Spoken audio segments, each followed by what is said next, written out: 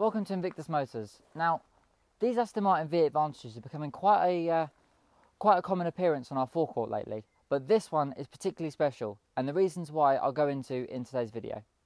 The V8 Vantage has a very strong background because the original V8 Vantage from the 70s, it was actually the fastest car in the world at the time of launch. It could accelerate from 0 to 60 in 5.3 seconds. Now, this was actually quicker than the Ferrari Daytona, the Lamborghini Countach, and even the mighty Porsche 911 Turbo. Now, Aston Martin goes hand in hand with the James Bond films. It's an Aston Martin, we can't not mention James Bond. Now, there's been many different Aston Martins in various James Bond films, such as the DB5 in Goldfinger, there was a V8 Vantage in The Living Daylights, a Vanquish in Die Another Day, the DBS featured in Casino Royale, and Aston Martin even built a bespoke car for the film Spectre, the DB10. Only 10 of these were produced, and it's one of the rarest Aston Martins ever made. Now, it's not just James Bond films that the Aston Martins have starred in. One of the most notable films is the Johnny English films. Now, these were a spy spin-off that was a bit of a piss take of the James Bond films, starring Rowan Atkinson, who most people know as Mr. Bean. But it's not just spy films that Aston Martins have been in. They have actually starred in a surprisingly high number of films, such as Fast and Furious, Cannonball Run, the Mission Impossible TV series, The Persuaders, Tomb Raider, and Gone in 60 Seconds. So these cars are not afraid of being on the silver screen. This has the ASM clutch kit, which is a big improvement over the standard one because it's much lighter, more long-lived, and gives you a much smoother gear change. So it transforms the way this car behaves. This car is finished in Onyx Black Metallic, which is an exceptionally good colour on one of these cars. You also have these 19-inch 20-spoke alloys, HID headlamps, you've got the dark finish grille, and power folding mirrors, which are another really nice touch on this car. Now, something you may not have originally noticed on this car is the number plate is actually mounted a bit further down than what it would normally be. It should be mounted here, where these two bolt holes are, but the previous owner has actually lowered it down, which means that it shows off the grille a bit better, and it gives it a more clean look at the front, which is a rather smart little addition. Now, all Aston Martins are hand-built vehicles, which not many manufacturers can say that these days, because there's an awful lot of automation nowadays, robots doing this and that, but an Aston Martin is still handcrafted, and even individually inspected by various people. This one was inspected by Dean Britton, as according to the plaque on the front here.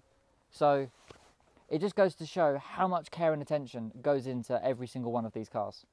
Now, something unique about these cars is the door handle. You have to push it carefully there, and it folds out like that. No other car has it.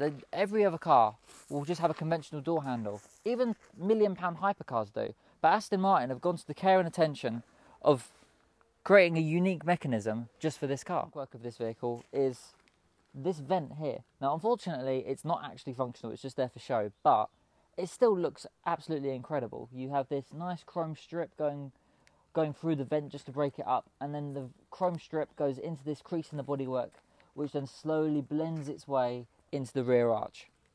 While the vents on the wings aren't functional, these vents at the top here, are actually functional as well. And what's great about this is that on the V12 Vantage, you have about 4 different vents on the front, and it just looks too busy and overstyled, but this is a much cleaner look and just looks so much better. When you open the door of this car, you're greeted by these purple anodized kick plates, which is a bit of an oddity. With cars of this performance, usually you'll have things like aluminium or carbon fibre, but on this you have purple anodized metal. You've also got your cruise control, you've got black leather seats which are super comfortable, you have your satellite navigation system, premium audio system, and just to top it all off, you even get a Lamy pen, which works, I think. Everywhere there is leather, it is complemented by silver stitching, which is a little addition to this car. You also get the crystal key, which is probably one of the most expensive keys in the world, costing £2,000. You even get an analog clock, not digital, which gives you a really classy vibe. To finish it all off, your gear selector is all on the dashboard here. No gear lever, it's all on here. Now this is an idea. Now this must have been a really good idea because Ferrari decided to copy this idea on their models. You might be wondering where the handbrake is because there is nothing on the centre console, but it is in fact here, between the seat and the kick plate.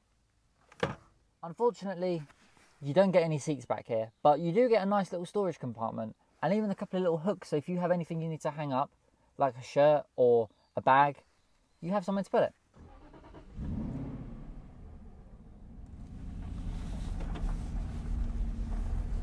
The 4.7 litre V8 in this car produces 420 brake horsepower, 470 newton meters of torque. This all leads to a top speed of 179 miles an hour and a 0 to 60 time of 4.9 seconds. So this car is quick.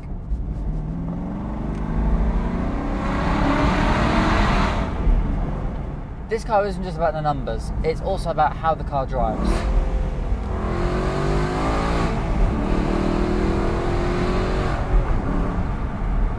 Sounds amazing, drives amazing. I think that engine note says it all, really. You may notice that the car has slightly heavy steering, but don't let that put you off. It's not a bad thing, it's a good thing, because the handling on these is amazing. So when you get that corner just right, you were the one that did it. You're the one that feels responsible. It wasn't the car's electronic brain doing some magic behind the scenes. It really flatters you, this car. Now this Aston Martin has been maintained very well, with the majority of its services being from Aston Martin. It's only the last two that are not Aston Martin because, well, the most recent one was done by us.